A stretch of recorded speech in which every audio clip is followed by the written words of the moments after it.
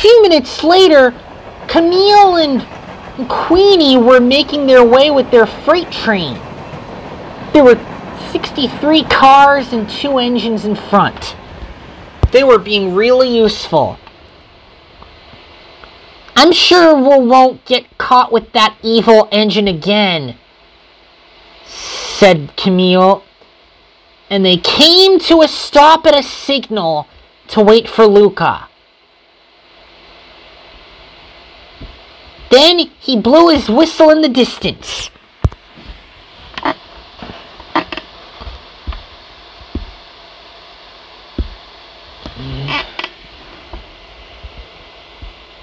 Coming through, he said.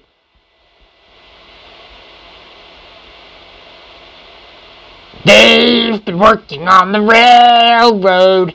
There's been a villain. They've been working on the railroad. Then there was trouble. Railtard heard the song and she came closer.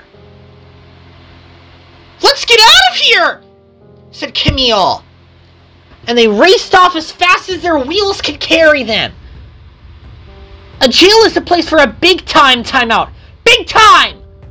She roared. Big-time timeout is not something we laugh or joke about. Ever. And then Railtard raced alongside them, with the jet engine behind her.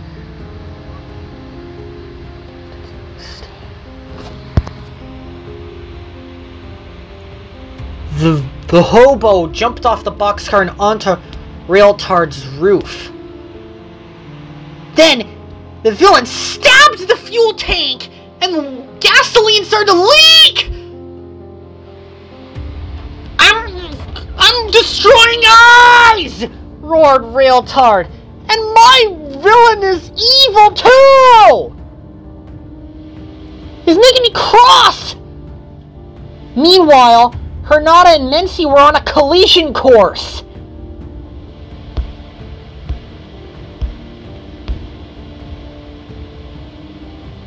I hope we don't crash, Hernata said. I'm in good working order. You spoke too soon, Mency said. Out of my way, yelled Railtard. Hernata's driver slammed the brakes on, but it was too late.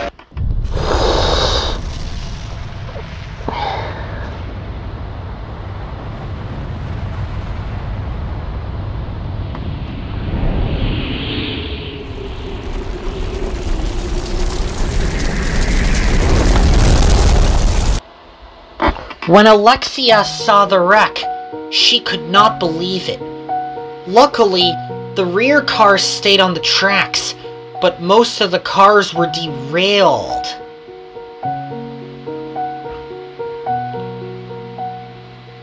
Railtard had been destroyed, and Hernata and Mency stayed tilted over.